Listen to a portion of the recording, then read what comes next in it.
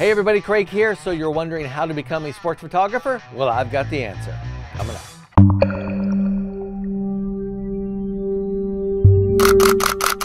So the question is, how do you become a sports photographer? Well, let's answer that question real quick and easy. It's not very difficult. You grab a camera, you find a sporting event, you go take some photos, and boom, poof, you are a sports photographer, my friend. It's that simple. No, really, it is. You just got to take photos of sporting events. It's pretty easy. Of course, if you don't have the equipment, that changes things. It also changes the answer because you need to know what type of photographer you're going to be. Are you going to be shooting high school sports, pee-wee sports? Are you going to be shooting indoors, outdoors, basketball, extreme sports? There's so many to go off of. But basically becoming a sports photographer is really easy. You do not need training. You do not need to go to school. However, you do need a desire and a passion to get the best shots that you can. But actually, the first sports photos I ever took was back when I was in junior high. I had my dad's Canon AE1 manual focus. We were at a Phoenix Suns basketball game.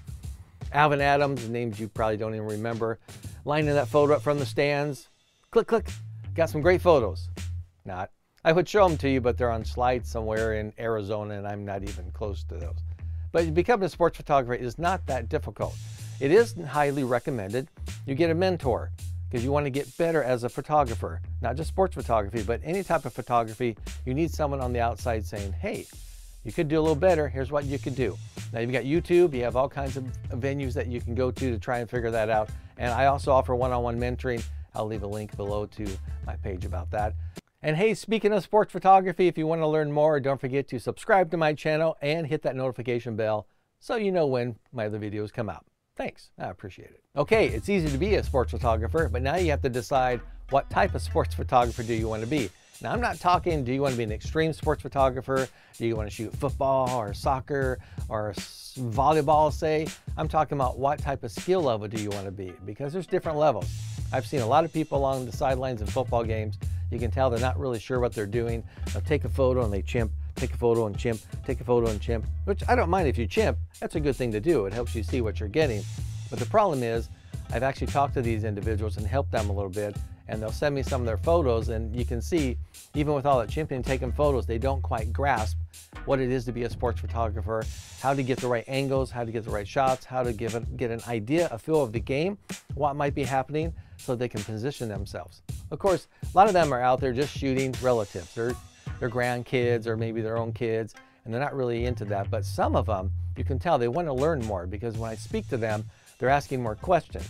You will need somebody who can help mentor you, or at least can look at your photos and give you some suggestions, because sometimes your settings might be off a little bit, or you may have questions on, why is this in focus, but this isn't in focus. And like I said, I do mentor sports photography, so you can check out that link below in the description. But to become a really good sports photographer, there's a little more to it than just strapping on the camera or walking on to the court. Actually, don't get on the court. You might get ran over by volleyball players or basketball players. Getting your seating and just taking photos, because a lot of times you're going to start out in auto mode. Auto mode's good to begin with, but I can tell you now, I've tried it before just as an experiment. And the camera may be smart, but it does not know what you are shooting. It doesn't know the difference between wrestling as opposed to a lacrosse game, because the speed in those is a little bit different. Wrestling kind of takes its time and then there's something going on, but lacrosse is back and forth really fast, and the camera doesn't know what it's shooting. It just knows it's shooting. And a lot of times the settings will be completely wrong. Photos will come out blurry, stuff like that.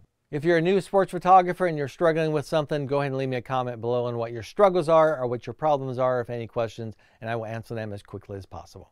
You see, it is easy to become a sports photographer. You need a camera and you need a sporting event, and then you go shoot and you just keep shooting so you can get better, and try and find someone to critique your photos without holding anything back. It's the only way you're going to get better. Now what I want you to do, since you're interested in sports photography, is watch more of my videos.